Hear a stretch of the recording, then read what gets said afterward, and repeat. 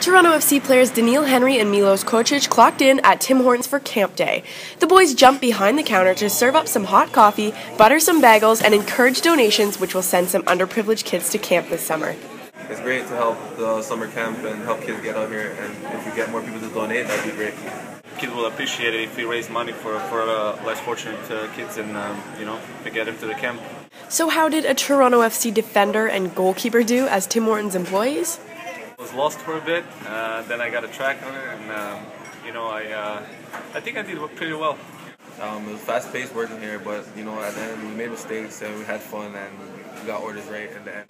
All in all, it was a success and a day well spent. If you would like to donate to the Tim Hortons Children's Foundation, it is not too late.